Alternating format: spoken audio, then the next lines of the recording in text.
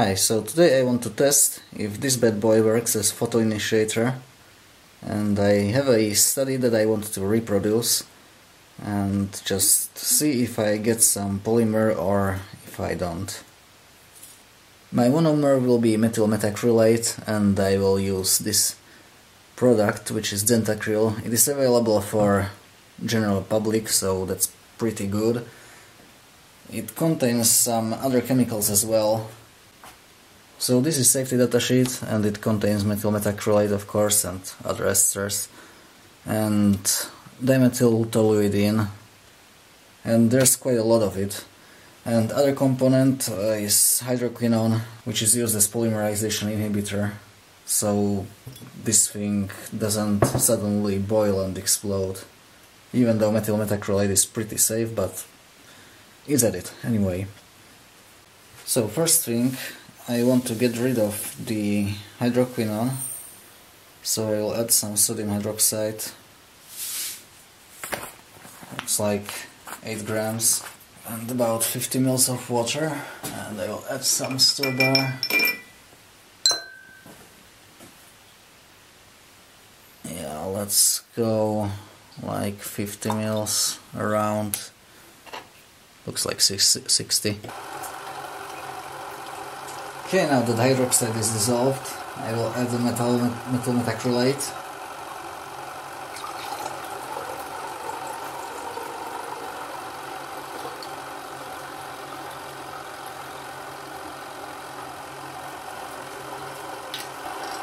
And stir like there's no tomorrow.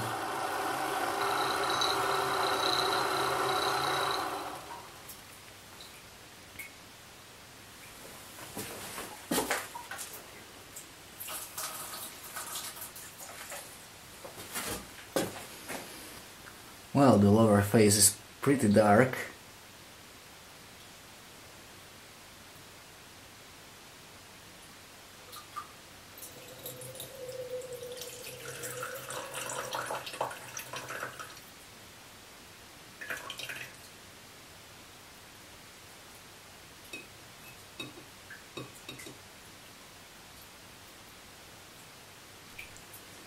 There's not a lot of data on toluidine, but I figured it has nitrogen, so I cannot probably acid and make salt with water.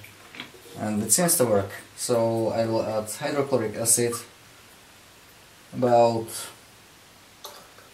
a lot of it. I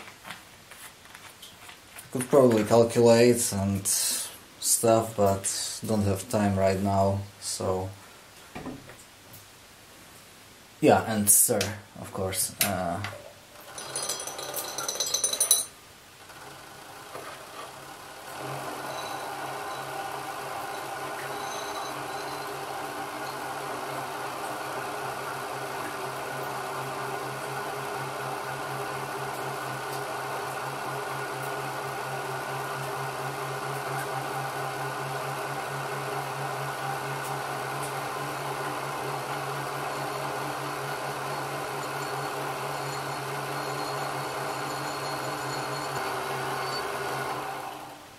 Okay, that's good enough. Now the lower fraction should be our water layer, or aqueous layer, yeah.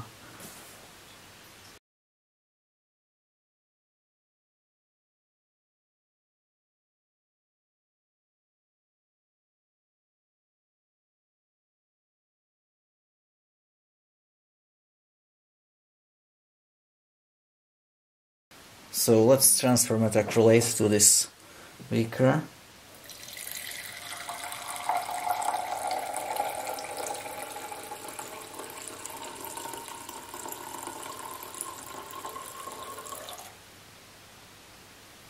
As you can see, there's a bunch of water. For fuck's sake. Where was I? Yeah, so there's a bunch of water and you have to remove it. And I will use, what is it, sodium, calcium sulfate. So let's add a really generous amount.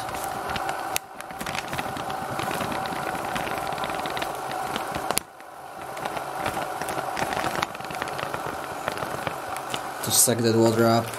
This calcium sulfate is probably not driest. I could probably heat it up a little bit. Okay, and finally filter this methacrylate.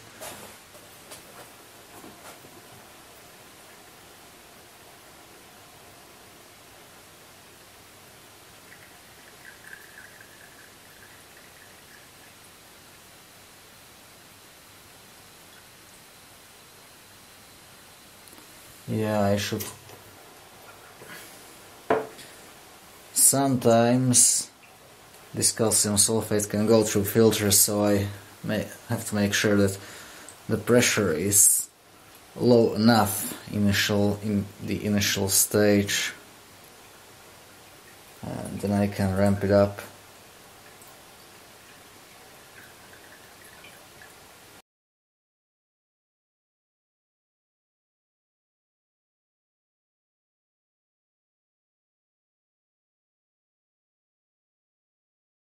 Right, so as I mentioned, this methacrylate is now yellow because there's some contamination from the desiccant. Okay, so let's get to the fun part. Here are the results of the experiments from the paper that I want to reproduce, and I guess here is described the best case, and they also told that this is probably, well, not the best case, but that it is most consistent. Also, if I understand this correctly, they are using numbers multiplied by 10 to the power of 4, right? So by 10,000. Because then they are using 2.1 grams per liter in moles per liter of Benzil and 0.5 grams per liter of triethylamine. And these are not pretty great concentrations. I could probably drink this and it wouldn't kill me, even though the headache from 1 liter of methyl methacrylate would be probably awful. So otherwise it would be 21 grams per liter, and that starts to get a little bit... Okay, I can try multiply the concentration by 10, because to get 0.5 grams per liter I cannot really measure this unless I want to make 1 liter of the solution, and I really don't. So here I want to do 100 grams of solution. So to do this I can use 2.1 grams of Benzil, 0.5 grams of triethylamine, and around this number of methyl methacrylate. So this would result in about 100 milliliters or 100 grams. Methyl methacrylate has almost same density as water. It's a little bit lighter. Benzil is a little bit denser. Triethylamine is very light, but doesn't matter that much. We won't deviate too much from these numbers. So then I can take 1 gram from this solution and another 9 grams of methyl methacrylate, and this should give me concentrations that are described here, if my math is correct. Yeah, let's roll with this. Also, maybe I should say that previously I have tried just throwing in some Benzil and pipetting in some triethylamine, and it didn't work at all. So let's see if it does this time. Yeah, and also I should probably describe how am I going to check if I get some polymerization going or not. Let's do it right now. So let me demonstrate this with benzoyl peroxide that does work reliably. So I will pour in about 1 milliliter of methyl methacrylate.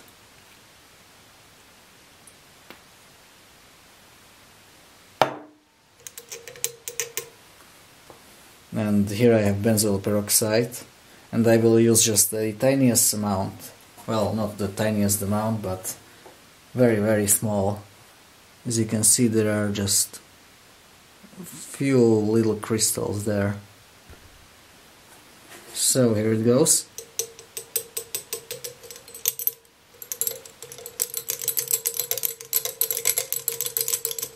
hope that was out of focus. I did not notice. Anyway, here's a firework for you. Let me tell you, recrystallizing that benzyl peroxide was absolute wonderful. There was fireworks everywhere, or literally randomly. Okay, so let's lower this on the hot plate. Now this will quickly start to boil, and I will leave it like that for about 2 minutes.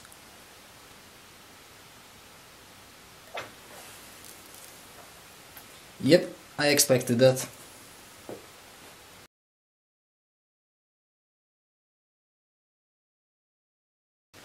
Okay, so this is probably more than enough. I will cool this a little bit. So into this beaker I will pour a little bit of isopropanol, because I have mixed my alcohol with acetone and I cannot really recognize them, because I am probably overwhelmed with methyl methacrylate smells. So as you can see, here is liquid. You cannot really tell whether there is some polymer or not. So when you mix this, the polymer will precipitate out. Okay, so let's start preparing our concentrate. I think it would be wise to start with Benzil and triethylamine. Okay, so let me get my reference paper and let's see. 2.1 grams of Benzil.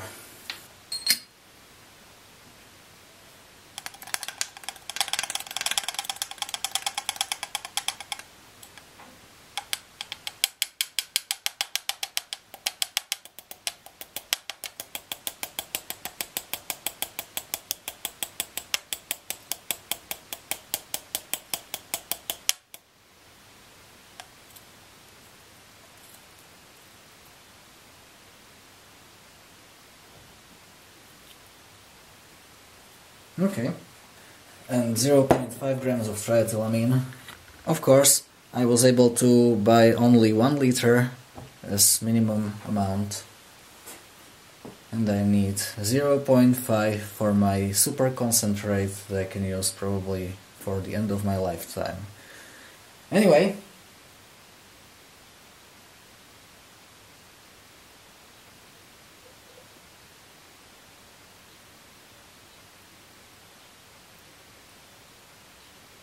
oops, good enough. And now about 97 grams of methyl methacrylate.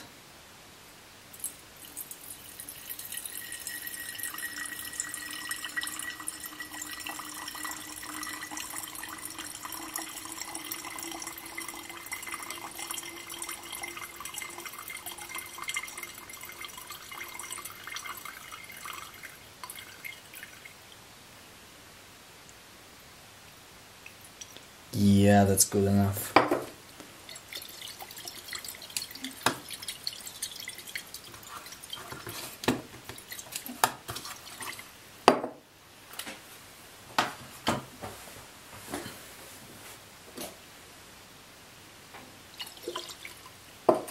Okay, so this is our concentrate.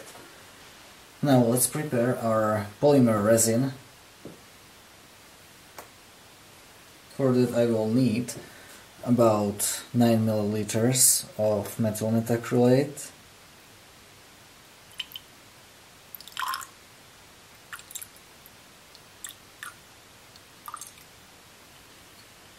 yep, good enough,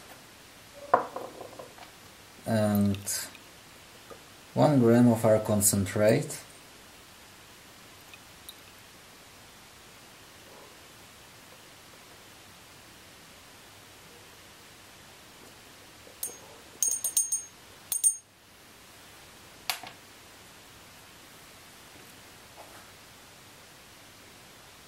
Let's mix this. And finally transfer about, I don't know, 2 milliliters of this resin. Not sure how should I call this even.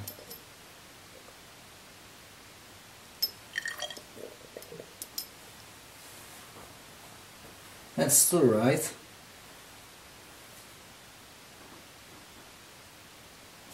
Let's do 4 or 3.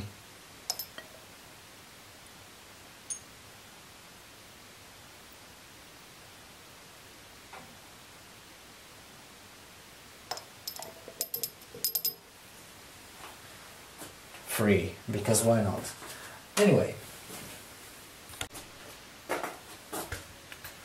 And here is the thing. So I bought this ballast for arc lamps and it works pretty good. And here is my very sketchy setup with this is metal halide, high pressure, some studio light. Not quite sure. I can probably link you specifications, even though there wasn't any light spectrum or light emission or anything really about this thing. Its only color temperature is pretty high, so I think there will be some UV, and in fact I can be absolutely sure that there is some UV. It is 400 watts. In the paper they say they use 125 watt high pressure mercury lamp. Also they did this experiment in borosilicate glass. Anyway, so I will try to get some specifications from the lamp they used in the paper, if I can. If I can't, you have to take my word for it, or their word for it, that it's high pressure mercury vapor lamp and with the spectrum that usually these lamps produce. Let's set up this thing and let's do the thing basically, right? Okay, so here's the lamp that you can't see really, and I will move this about 2 centimeters from the lamp. That's probably good, and I'll try to go a little bit under it, and that's because the fan will blow air and this portion should be cooled. This will be as well, a little bit.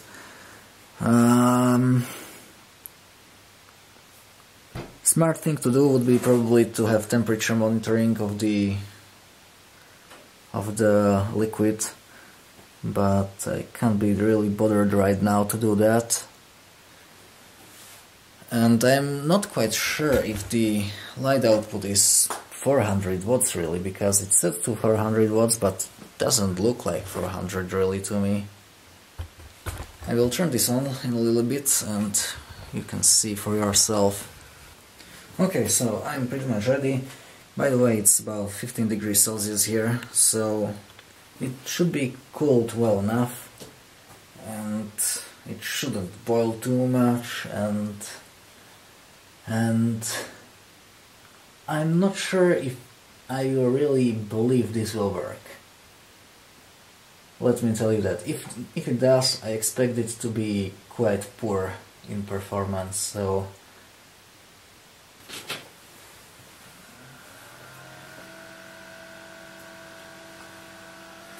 here goes nothing. Yeah, it's not plugged in. Fuck. Okay, so once again, here goes nothing.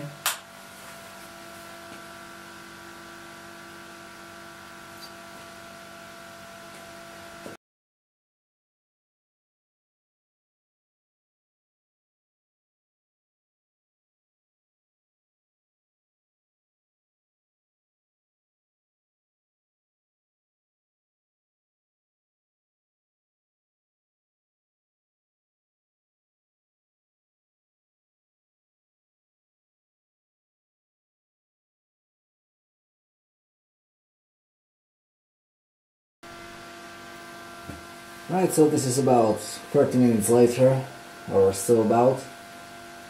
I sat down inside and watched some guy prospecting for gold. I think I can really do it whole day, no problem. Okay, how does this look? It's very liquidy, not very warm, so I think I will adjust it a little bit. Okay, so this is the end of the day. I'm quite tired already. Oh, oh, would you look at that? Fucking amazing.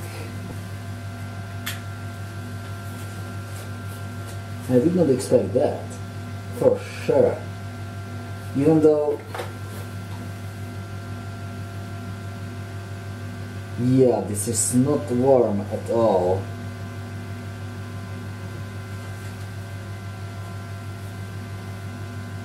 So this wasn't polymerized due to the heat. And in fact,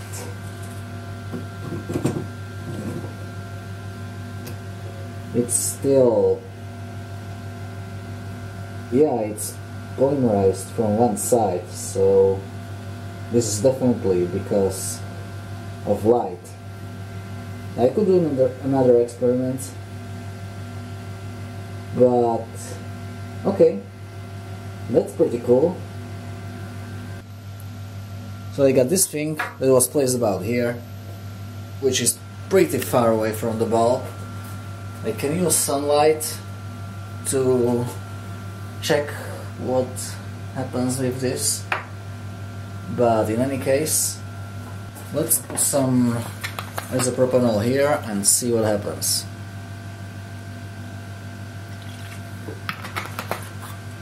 Probably nothing, but you never know. Yeah, there's pretty much nothing. Okay, that's fine. If I drop this here, it would probably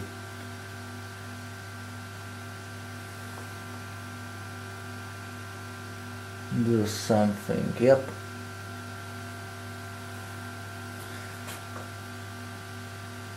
There are some solids, of course, out of focus.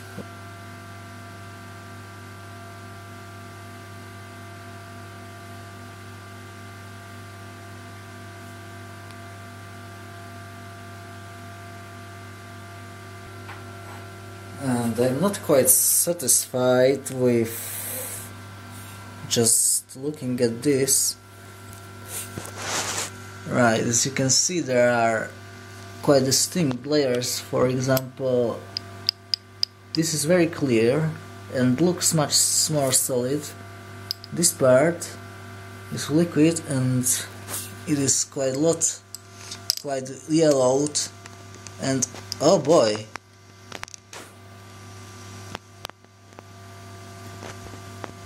it is really solid. Now here's the question. I had to wait like an hour and a half for this to complete. I mean, I guess, I'm not sure, I did not check, only at like half an hour and 1.5 hours or something like that. I'm not sure, I don't remember, I'm tired. Anyway, so question is, if I decrease or if I increase the concentration, or if I don't dilute the solution that I prepared for dilution, what happens? Will it be faster? Will it be slower? So that's a good question, and I'm unfortunately not able to answer it this time, but I definitely want to know. So I'm definitely happy with this outcome. Again, I will absolutely run this with cooling next time, and I will probably not document it unless I will find something extraordinary, and I will absolutely definitely update the description whether this worked or not.